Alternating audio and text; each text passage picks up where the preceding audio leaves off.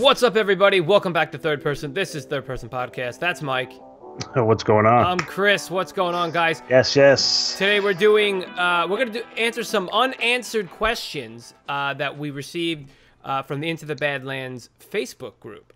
So if you're not a part of that group, look down in the description. Be about it. Be about it. That's right. In the description, you're going to have the link. Go in there. You answer a few questions. They let you in. But only if you're a Badlands fan. And if you're not, then why are you here? But you're welcome. Special questions. You're welcome here. Anyway, there was a post going around in the Facebook group about some unanswered questions that we have so far at the second half of season 3 right now, up to this point. And we were like, why don't we just make a video about it? Let's see if we can answer some of these things. So that's what we're gonna do. We're gonna attempt most of them. We're gonna throw them on here, so this video isn't gonna be that long, hopefully. And there are going to be some questions that are just going to be pure speculation. So some we have a little bit of answers to, right? Yeah. And then some of them are going to be just pure speculation. So as always, you guys let us know what you think down below, and and that's it. So Mikey, let's jump right into it. Yes. Number 1, did Sonny really kill MK's mommy? No. Oh, you're still going with no, huh? I'm still going with no. I mean, remember that first idea in MK's head was that he had killed, his mother. Obviously, after his opioid dope, overdose thing that was going on, when he was with the widow, I'm getting that impression that that's it. I just wouldn't think that in the state that MK was in at that moment would give him the proper or the correct situation that happened. Remember, Sonny never said yes or no that he did it. He just said, listen, I did a lot of bad things. I don't necessarily think Sonny knew that was MK's mom by far. Right. So, again, I don't think he did. Maybe later on in the future we'll get that. It's almost like you have the good and the bad conscience on your shoulders, and that was the vision for the bad guy. So maybe something will happen where MK will get the correct vision of the good guy, and we'll see that it wasn't Sonny. I will agree about the fact that Sonny didn't say whether he did or didn't. Yeah. I disagree. I think he did kill her. Okay. Because he did a lot of things for Quinn that he didn't want to, that he did, number 1. Number 2... he admits that. Yeah. Exactly. And number 2, if he didn't do it, then there would be no real stakes to his character and his redemption story. Season 3 so far has been a redemption story for him, so I'm going to go ahead and say that he did, all right. and that's to help fuel again his redemption story. So okay, hey, yeah. So I mean, obviously we're going to get a resolution to that, but that's what I think. So there you go. Hey, it's good that we're both not on the same point sometimes, right? Yeah. All right, so let's get into the second question. Who are the Black Lotus? Who's the leader, and what do they want? See, now that is a good question. So what we do know about the Black Lotus is that they are from where Sonny and his sister are from, right? Yes. In my mind, I think that they want Sonny back, obviously. But what I think is, I think they want him back. A couple of reasons. One, either to punish him for something that he did. Yeah. Or to punish somebody else, maybe his parents or something like that. Or because he's like the rightful ruler. Or maybe he's just the son of the ruler or something. You know what I'm saying? So I still think it has to do with maybe he's like part of a family, a royal family type situation. That's my take on it. That's what I feel is going to be the situation. I mean, we spoke about that. We had a video about this. And listen, we know that I kind of get the idea that they're an army from... And I agree with you from wherever they're from. Right, yeah, they're from. About a leader, I'm sure we'll eventually get deeper into the Black Lotus in the next half, and perhaps even into season 4. So eventually, that leader, that figure, might come out, later on. I just think that they want Sonny because they know he's special. I'm not going to get into who his parents are anymore, or oh, so you're saying that they know? Okay, so they it's about exactly, the gift. Okay, exactly. They know, and maybe they can sway him one way or or another. So then that means you have Pilgrim and Cressida who are about the gift and know about the gift and want to do something with the gift. Then you're saying there's this other group that Black Lotus that know about the gift, want the gift, want to do something with the gift, and then you have the Master who knows about the gift, is training people with the gift and taking the gift away or whatever she's doing with them. You know what I'm saying? So I don't necessarily know. I don't necessarily think we necessarily know if the Black Lotus are hunting Sonny because of the gift or not. No, but that's what you're saying. You're saying that you think that it's because they know he's special, and why is he special? Yeah. Because of the gift. That's all I'm saying. I assume something to that nature. Yes. Okay, so let's move on to the next one, and the next one's gonna be a little tough to answer. Of the Azra factions, Pilgrim was the one who answered Beiji's signal. Who are the others? Now, I have a very short answer for this. So, what's yours? I mean, I think up until this season, we only know of Pilgrim, obviously. I don't think that's a question that we necessarily need to worry about right now because they're not going to introduce. I don't necessarily think they're going to introduce any other kind of Azra faction or anything like that. I think we're going to get more factions. All about Pilgrim. I just think it's all about Pilgrim. Yeah. I don't know who knows if there's anyone else that can reach. That can get that signal that Pilgrim did, and why, if there are multiple factions out there that could have received it, why did just Pilgrim come? Like you said, maybe it's somebody else, maybe it's another group that eventually comes in the next half. But as of right now, I mean, are they going to add all of that? Are they going to add a whole other group, a whole other Azra affiliate kind of a thing? That I just think right now it's going to be based off of Pilgrim and let's take care of this guy. You know, I mean, yeah. I don't think they're going to clog up the show with too much more of that kind of thing. Well, don't forget, man. We know. Sherman told us that we're going to be going to the desert and we're going to get this like desert faction. Yeah. So we are going to get more factions. 1, 2. I don't know. We have the Lotus now. We're going to have this other faction from the desert. But the point is, as far as Azra, I'm under the impression that Pilgrim. Yes, they answered the call, but I feel like they were already on the way. Because was it the call that made them go on this pilgrimage? Or were they already doing that? Remember? They've been conquering these towns as they went. I feel like they were already doing it to get to the spot where they found the Meridian Chamber. So in my mind, his call didn't really call them. I know the witch had said, he called them here. But I think it was just... They were already out doing their thing, Pilgrim and his acolytes, and they got a signal flare, and they're like, "Oh, we're gonna go that way now." I think that's what happened. It could be because remember, that's what happened. He was already out. It was because of Cressida's vision that she started writing Sonny's marks, right? Right. And it was MK that registered that was the Sonny's clipper marks. Right. So it's not like. Maybe like you said, they just got that Meridian Chamber signal, and Sonny was like this bonus. Right. Yeah. Yeah. I'm cool with that. Yeah. So we'll see. We'll see, guys. We'll see. That's right. Number 4. Where's Kanan been, and what is she doing now?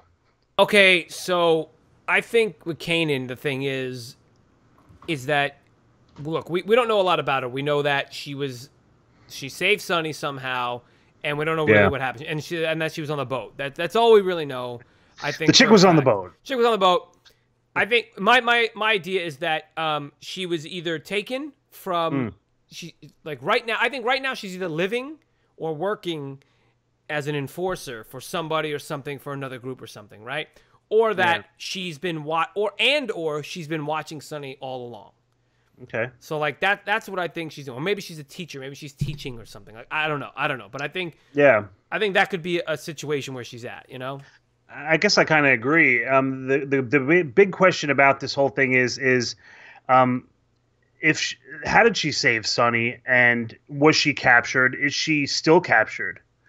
Wouldn't you think that for her to, if in fact she is the one that locked up Sonny's gift, and we kind of assume that she was the one that locked up Sonny's gift, she has powers of her own. Would these Black Lotus even be able to hold her? Would they even be able to capture someone that's as powerful as she is? And if she is free, why didn't she see her little brother? Why hasn't she contacted him? Yeah, okay. Face to face kind of a thing. I mean, listen, it's cool with your idea that she's watching him from afar and making sure he's okay kind of a thing, but is she really? I mean, I would think that it's going to be more like maybe she was captured. Maybe she would say, "Listen, I don't know. If you don't, if we capture you, we'll leave your brother alone," kind of a thing, and maybe until now, and that's why the Black Lotus arrived or something. Now, I mean, listen, What? they what? What if she? What if she? Two things. So what you're saying is, one thing is that she could be. What if they use her to find, like, to get to Sunny? Number one, that could be a situation. Or number two, what if she was forced to join the Black Lotus in finding Sunny, and in a way she's been protecting him somehow, by throwing them off the track or something until the River King was the one that was like, oh, we found them. You know what I mean? Like, she could be the one that she could be working with the Black Lotus. Not, I mean, as like a double agent type of situation all these years or something. We don't know. We don't know. These are all, I think, valid things that could be the case. But, either way, we don't know. So I guess we're going to find out probably very soon. Yeah. And, I'm excited. I'm excited to find that out. So, yeah, me too. Me too. All right, why don't we do this? Let's move on to number 5. 5 is, what is the Master's end goal? I mean, I think we know what her main goal is as of right now is to stop Pilgrim. So I'm thinking that her end goal will be what she was doing all along: is training these students, if you will, how to use the power and how to use the gift, I should say, the right way. So after this, Pilgrim's arrival, and hopefully they defeat him, she'll probably go back to her ways in the mountains there, and that'll be that. But as of right now, I think her main objective is to build this kind of super team to go after Pilgrim. Okay. And potentially defeat him. We don't know if she will, or if that's even the case. But yeah, you said it. This is. I think her goal is essentially what everybody's goal is at this point, or will be coming up once everybody knows what's going on. Yeah, it's the common denominator of the whole thing. Her goal before Pilgrim, during Pilgrim, with Pilgrim is to protect the gift. I think she's, like you said, she's finding people, she's training them, and she's taking away the gift if they do wrong. So her whole purpose, I feel like, in life is to make sure that the gift doesn't fall into the wrong hands and to keep it out of the hands of evil. So, this obviously is in her wheelhouse. This is what she's been trained to do, I guess, or what she's made her mission in life to be, or maybe it was given to her. But I think we're on the same page with that. Like that's basically what her end goal is to make sure the gift stays out of the wrong hands. And listen, she just kind of arrived again, so I'm sure we're going to get a lot more dialogue with her, and we'll learn a lot more about her too. We'll learn possibly. About the whole about what it is, the Meridian Chamber, the history behind it. Absolutely. Yeah, like what she knows. She's going to be that link, I think. Yeah, very cool. Cool. All right, cool. Let's move on. Number 6. Will the Widow achieve her end goal of equality in the Badlands? Another end goal. Will she? Okay, here's the thing. My answer is not anytime soon, I hope. Because, I want this show. We all want this show to go on for a long, long, long time. So, if she does, then what's the point? But, if she does achieve it, will it be, every ruler's right is someone else's wrong. So when you have a ruler, a dictator, an emperor, or one person that's ruling the thing, whatever they think is right isn't necessarily right for everybody, and it's all open to perspective and interpretation. So, could she rule with an iron fist or rule with a pretty feather? Sure, either one can happen. So I don't know, man. I mean, what do you think? I mean, I think she's one of. I mean, listen. I think all these characters can be gauged. Are they all good and bad? They all do some bad things, and they also do some great things. So I think the Widow is kind of sticking by what Ren had said before they executed her, was just to keep your word about what you're going to do. If in fact you win this war or this battle or this armistice or whatever the end game is. Yeah. So I had mentioned to you, it's like the Lord of the Rings with the ring. Everybody can go along with Frodo until the ring possibly falls into your hands, and then how are you going to use it? That's a good point. So let's see what happens we've said this already. Pilgrim is the number one objective. Her end game. Let's see where it goes, and how she'll act with that. This potential ability or power or rule in her hands. If she's going to stick by. We did a video on that, didn't we, Mike? Yes, we did a video on that, so check that out if you can. Go check that out. We did what would happen if Window gets her gift back. So yeah, right. So good. All right, yeah. So I think that's that. That's yeah. Let's move on. What are we doing? Number number 7. Seven. We're on. We're on. Go for it. What happened to the widow's son Percival? What happened to little Percy? Actually, I think you were supposed to answer this one. Mike, what happened to the widow's son Percival? Oh, that's a great question, Chris. Yeah. Listen, we only got a short amount of dialogue about Percival on the show, and in fact, I didn't even remember it. I don't even know if you remembered it. We had to research it, yeah. Until we did a little bit of research, and she just spoke about how he enjoyed the baths, just like MK was there, I guess. Because he loved when his fingers got all pruny and all this kind of thing. So it's one of those things that that's all we really get. So who knows if we will see him. If in fact we do, I don't think it's going to be anything until this whole war is over. Potentially the 4th season or something like that, or if he's even still alive. You know what I find interesting is that. MK, when he was in the bath and she says this, about my son, he's like, "Oh, I didn't see any little boys running around." Yeah. So that just goes to show you where MK's head was at the time, and like that's good writing. It's like you're giving this character this naivete, and this he doesn't know his world yet. Like he doesn't understand the world. Like she's a fairly young woman, and it's like, well, he just assumed that if she had a kid that he'd be little, and it's like very interesting that they chose those words for him to say. And also, if we ever do find any more about Percival, I imagine it could be with, it'd be like with Gaius, like through some pillow talk or something. You know what I'm saying? Yeah, I agree. That's a good point. So right, So I mean, will we find out? Probably. We'll probably. It's interesting because we know that Tilda is not her biological daughter. She's like an adoptive daughter. Correct. Yeah. So it would be kind of cool to find out her biological kid and see what he's kind of like and stuff like that. So let's see.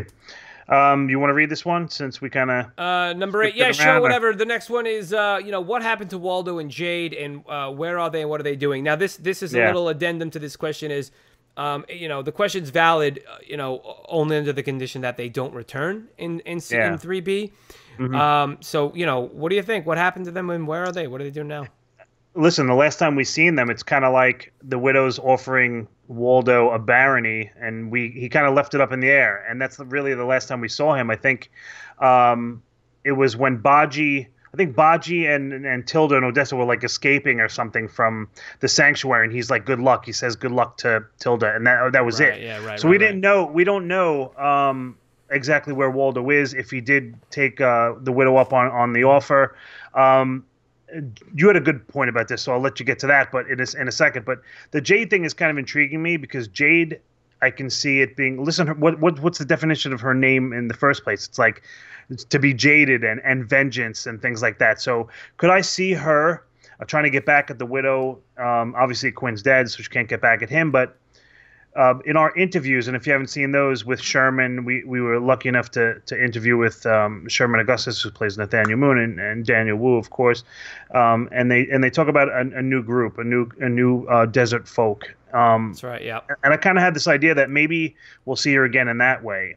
Maybe she's leading these people. To fight the widow or to take over the Badlands or whatever the case is. That would be something interesting, like you said. If we see these characters again, let's have it be really fucking kick ass. So I mean that's kind of my idea. What do you? Yeah, I mean, I definitely agree about Jade. I think if anything, if she does come back, it's got to be with a purpose. Yeah. And I think that. Because all the characters she was attached to were dead. So if she does come back, it's got to be with a purpose, but it's got to be for a new purpose.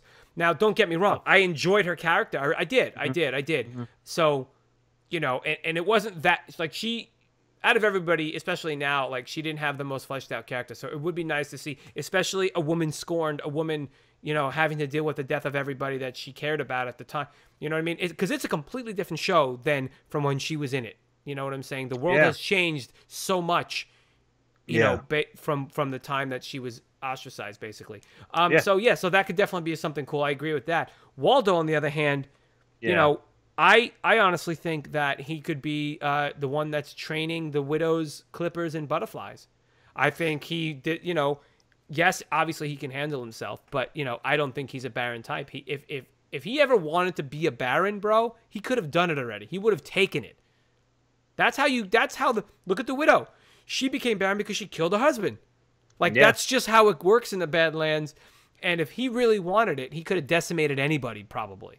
So the fact that he hasn't, you know, and the fact that they still remain to say that the only 2 Barons left are Widow and Chow, it leads me to believe that he's probably the one that's training everyone. Now, yes, we understand that, you know, his name is Stephen Lang, I believe. He's filming the new Avatar films.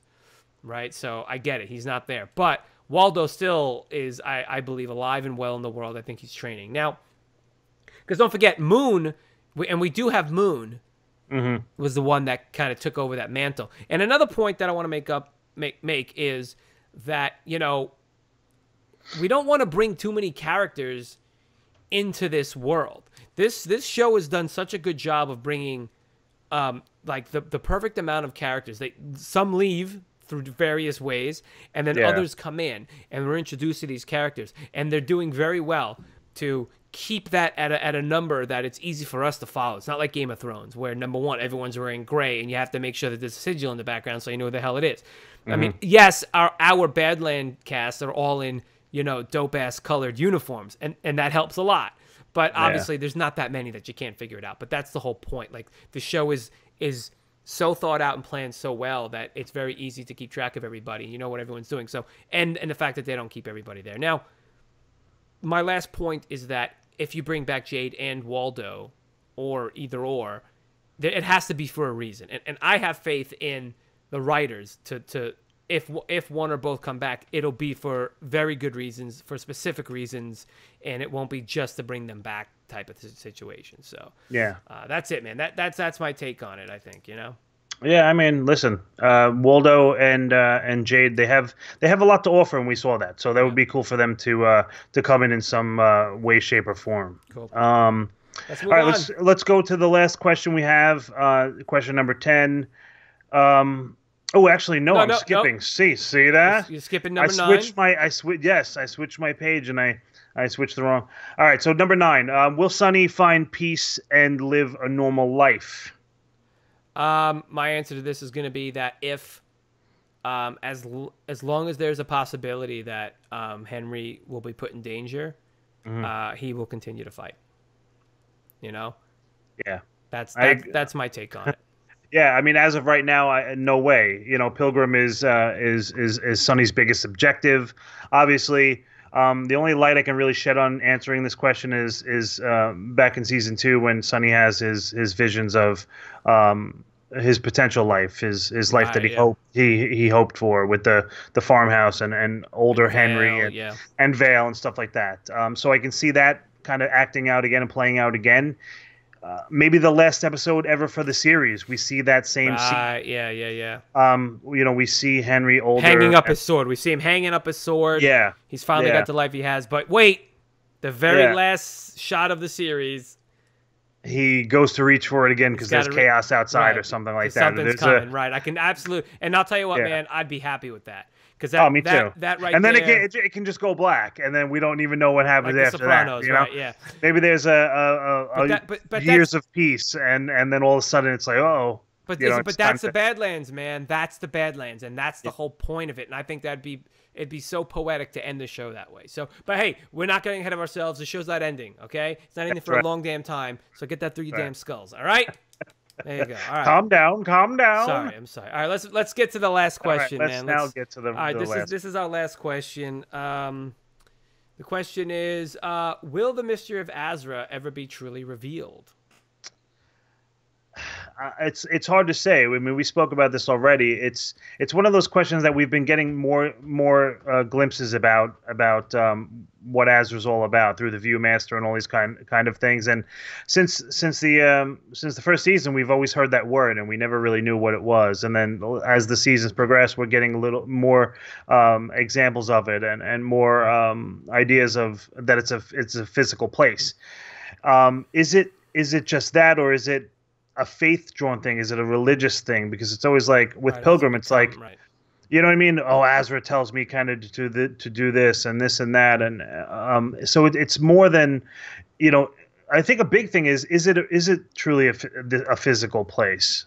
You know, what does the Meridian Chamber have to do with Azra?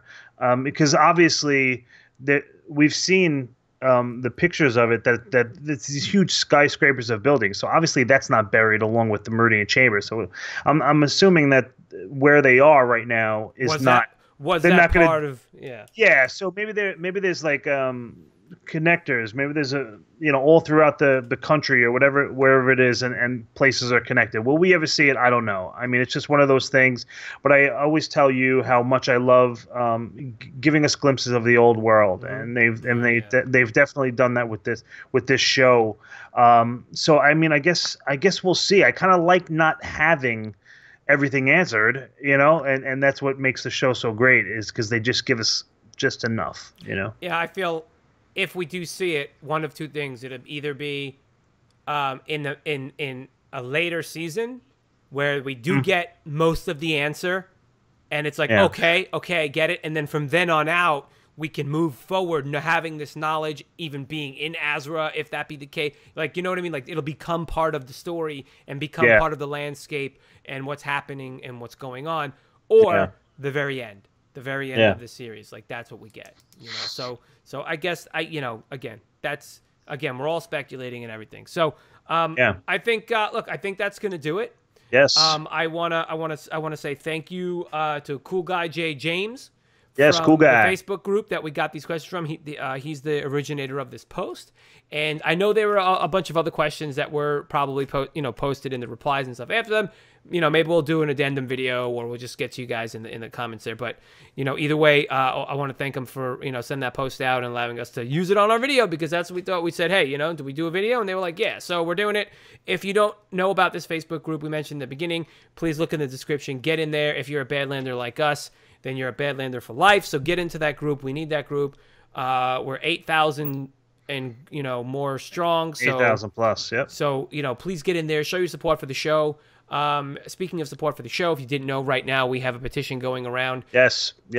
To help have AMC send this show and the cast to New York Comic-Con, which is going to be in October of this year as we're recording this video.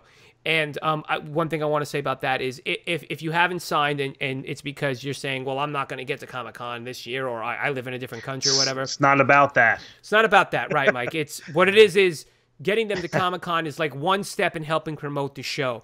We all feel that the network is not giving the show its due. You know what I mean? There was the Emmy snub. There's no commercials. They're talking about all the new shows that are coming back in 2019, and Badlands isn't one of them. Where's the merchandise? Where's the merchandise? Let's get some pops. There's literally nothing for this show other than fan-made things. Which, by the way, you can see in the Facebook group. We've got some people making some amazing things for Into the Badlands. But the point is, it's to help promote the show. So by getting those signatures, at this point, we have over 500 signatures. We're trying to get to that 1,000 mark. It's just to promote the show, to show the network that, look, we love this show. We need this show. This is the most unique, diverse, and beautiful show on TV. Aside from just the amazing fighting aesthetic and all the stuff, just get on it, we need people to find this show and learn why it's the best. So, having said all that, please go ahead and support that show. Get into the Facebook group, sign that petition, tweet to them, get on Twitter, get on Instagram, just like us. Join this fight, all right? We're all Badlanders for life, and that's the point. Mikey, after they do all that, where can they get to us? After they do all that, yes, there's a lot to do, but show us how much support and how much the cast and the crew deserve their just desserts. But of course, write in the comments. Let us know what you think about this video and the questions that we've answered. If you agree, disagree, write your own ideas in there. Of course, at Third Person Podcast on YouTube. Check us out at Facebook and Twitter at Third Person Pod. We're posting a lot of stuff. We're getting a lot of feedback with a lot of these retweets and things like that. So we're just trying to gain some steam. Check us out on iTunes as well at Third Person. You can watch this video or listen to it, your pick. But just keep showing Badlands the love that they deserve, and let's get this show out there. Let's spread the word. Yep. And that's going to do it. And don't forget, go check out those interviews we did with Sherman and Daniel. Those are two very awesome guys. So, thank you again to them for popping on. And that's it, guys. We'll see you on the next video for Into the Badlands. Peace.